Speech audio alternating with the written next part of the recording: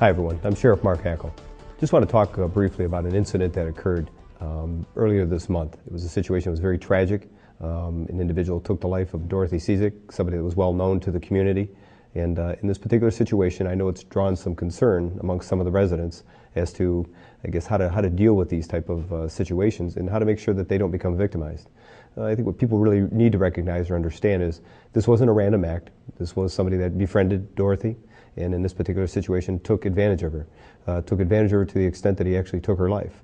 What we were able to do in this particular situation through the investigation is make sure that we found who was accountable for taking Dorothy's life, and again, go backwards in time to figure out exactly how he committed this crime.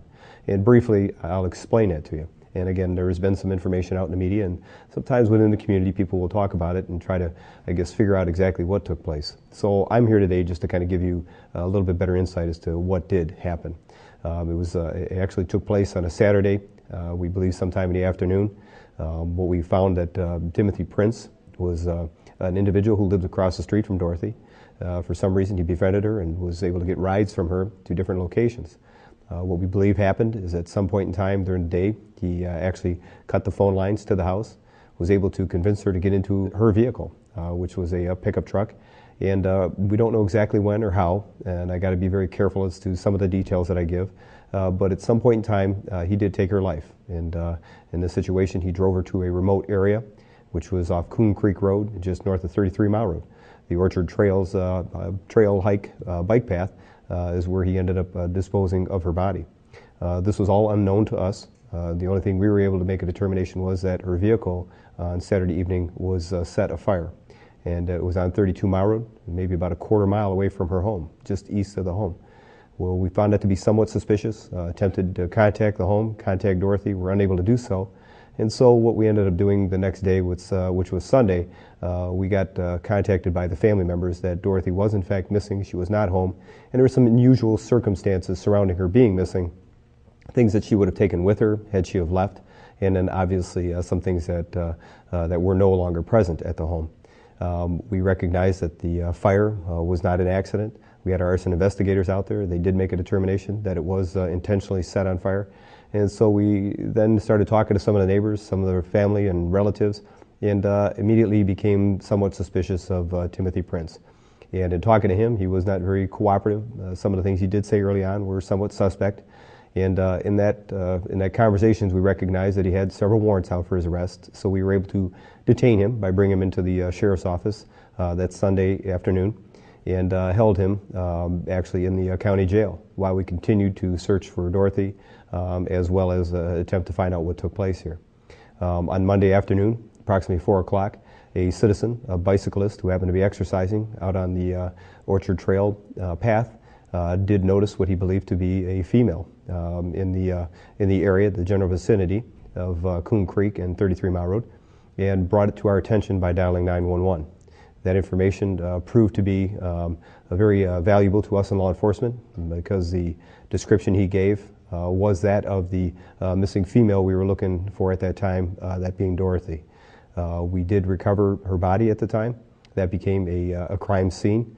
So we processed it and found some evidence that led us to believe that Mr. Prince was in fact one of the people that may have been involved in this particular homicide. In further questioning him, he refused to talk to us, wanted to have an attorney present. We allowed him that opportunity. He has a constitutional right to that. So we continued on with the investigation. We were able to uncover several pieces of clothing, other items that we were able to track back to Mr. Prince.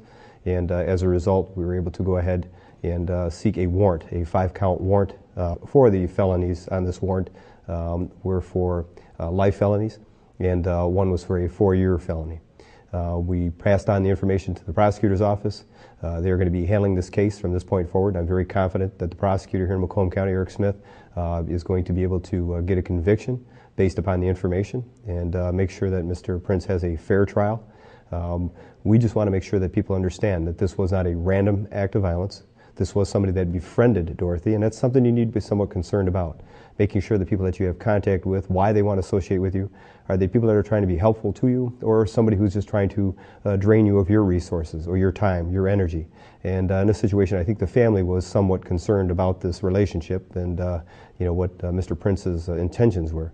And they were able to try to convince him to stay away from her, leave her alone, but unfortunately his actions were extremely aggressive to the point where he actually took her life. You need to realize or recognize that if you live alone, that you are concerned. Anybody that you talk to, that you have friendships with, or that are looking for your time and your energy, that you share that information with others. Somebody who's close to you, a friend, a family relative, making sure that people know who the people are you're contacting. And if somebody becomes suspicious to you or concerning to you, you need to make sure you cut off that relationship. Again, leaving your doors open at night is not a good thing. We don't believe that this was a situation where he came into her house at night unannounced, didn't know who she was. That's not the situation at all that did occur here. But the public was very supportive in this particular investigation without even recognizing it. They knew something was suspicious. The person who was biking on the trail, providing us the information because of what he had seen, led us to her body, which helps provide closure for her family. Anytime there's somebody missing, the biggest concern is, are we ever going to be able to find this person? And in that particular situation, the body itself became a crime scene, which there's a lot of evidence that is to be recovered. So recovering Dorothy in that short fashion really did help us a lot with the investigation. So we got to be thankful to the bicyclist that did help us and provide that information. Eyewitnesses that can help us and have helped us identify Mr. Prince during that night when the fire was set to Dorothy's car, as well as other witnesses that helped find some of the items of clothing. So we in law enforcement appreciate the support from the public. Again, it helps us out with these type of investigations. We've had several up in this North End that we've had to deal with, and again, every one of them had some support and connections with the public in helping us.